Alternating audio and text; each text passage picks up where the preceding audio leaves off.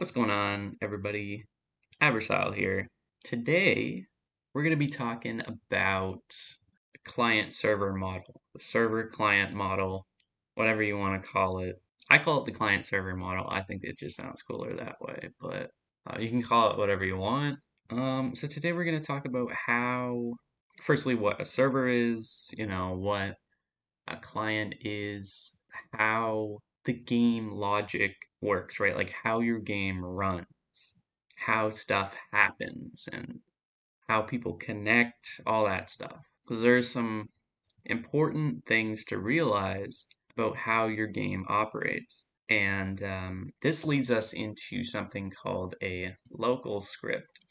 So local scripts are a vital part of scripting on Roblox because there are two sides to scripting. There is scripting for our client and there is scripting for the server.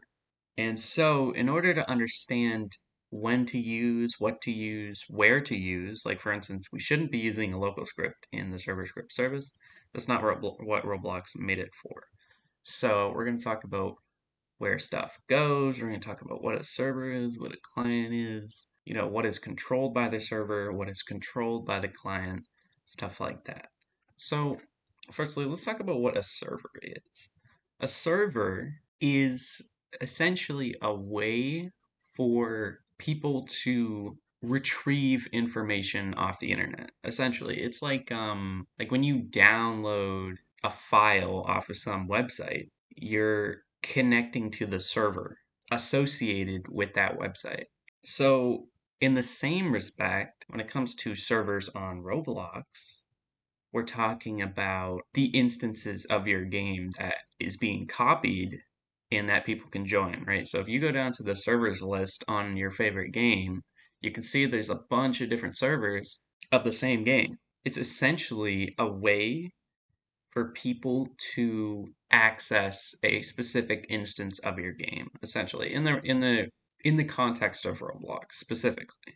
So here's what Roblox does, right? They got these servers at some headquarters or whatever. They have servers all around. I don't know where exactly they have servers, but they have them kind of scattered around, specifically the US. I'm assuming they have servers in Europe, all that stuff. But basically, the point is that they have servers located all around you. And these servers are essentially how we can all connect over the internet and join the same game. So basically what happens is you click play on a game, right? Roblox receives that information. They say, "Okay, we're going to go ahead and download that game. We're going to download an instance of that game and we're going to create a server to essentially upload it to the internet, and we're going to allow you to join it." And this is the case when you are the first person in a game. So basically, you're reserving a new server, essentially. But if you're joining a already running server, then you're just going to download the game and then you're going to join that server, essentially. That's essentially what happened. So yeah, that's basically what happened. Roblox takes a game, downloads as many copies as they need so that X amount of players can join, whatever the max amount of players for per server per game is, and uploads it to the internet so that people can kind of download it and join each other. And these players are called clients. Clients are basically the computers that are receiving the information that is uploaded by the server. So like when somebody moves in a game, that's uploaded to the server and then the server replicates that to all the clients. And that may not make sense right now because I haven't explained what replication is. That goes into more so like how Roblox has programmed games to function for the most versatility in how games run. And we're actually going to explore that. So, you know what a server is. You know somewhat what a client is. A client is just a computer that receives information from the server. And it also works the other way around. Clients can send information to the server. So that's also important to know, and we'll explore that probably later. But for now, that's all you need to know.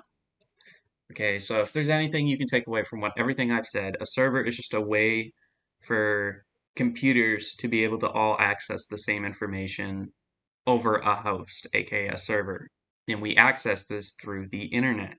Let's talk about how servers relate to clients on Roblox. So, Roblox Studio is an application that basically simulates how a server client connection would work. So it's not really a server client connection, it's just running on your computer, and they've programmed it to essentially feel like a client server connection, but it's not. It's entirely just on your device, pre-programmed, so don't be confused. This is not connected to actual Roblox in any way. But when we click play, it's going to simulate what it's like to be a client. And we know this because of this tab here. So we can see this green thing is a server, and the blue thing is a client. And there might be a lot more of these blue things, and they're all connected to the server in some way. So if we click this, we can see, okay, it's current client, right? That's what we're on right now. We're on the client. I can move around. This is what it's like to be a client. But if we click on this, we can see we get this kind of camera here. Sorry, we do get a camera. It's not just kind of a camera, it is a camera. So we are actually on the server now. It's important to distinguish certain functions related to each thing. So there are certain things that you can only do on the server, and there are certain things that you can only do on the client.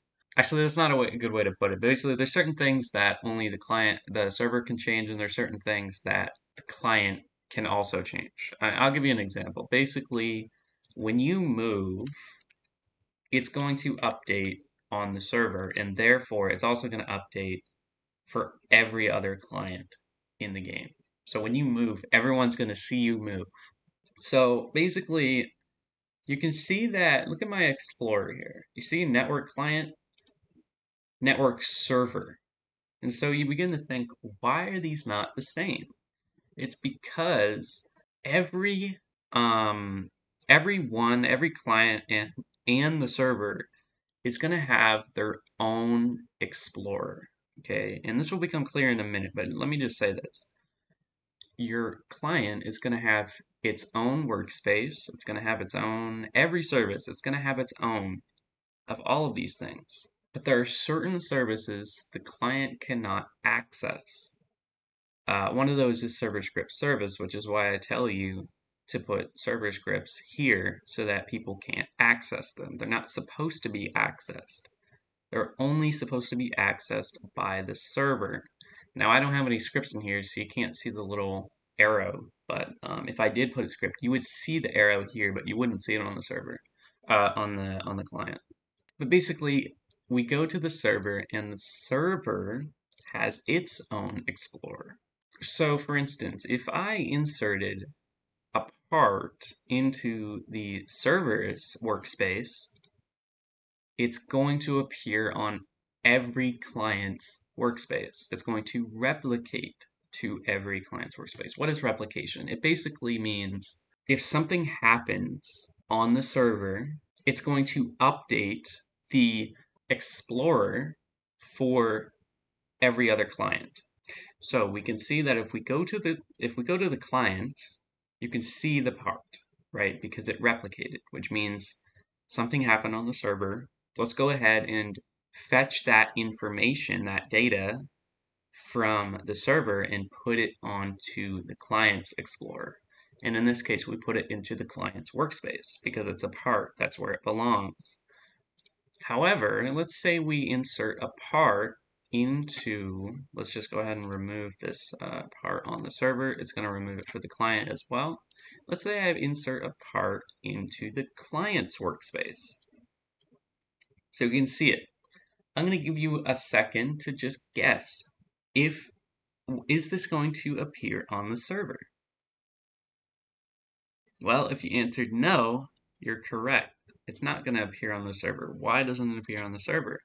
It's because there are certain rules in place that prevent the client from being able to control what happens on the server, right? Because exploiters, for instance, if they just went ahead and they were like, okay, I'm going to insert a bunch of parts, or I'm going to delete everything, well, then there's nothing we can do. So basically, there are rules in place that prevent the client from being able to do certain things without given permission, which you can give them permission, but you have to code it yourself.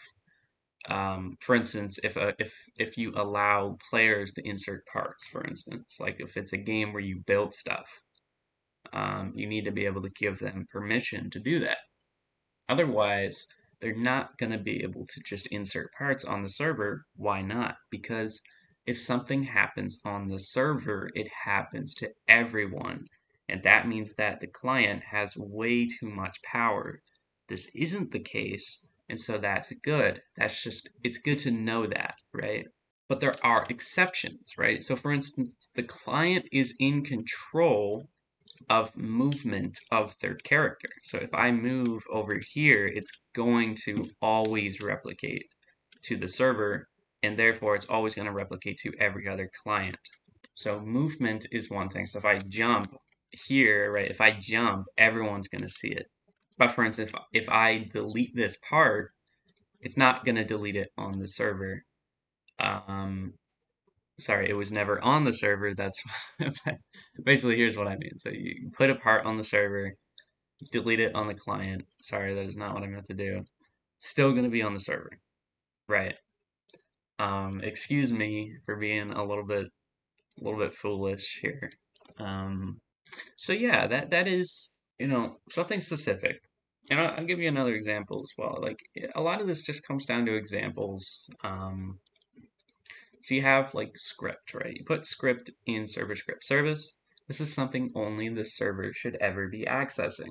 So for instance, if I run a client, it downloads its own copy of an Explorer, and we can see server script service. Where's the script?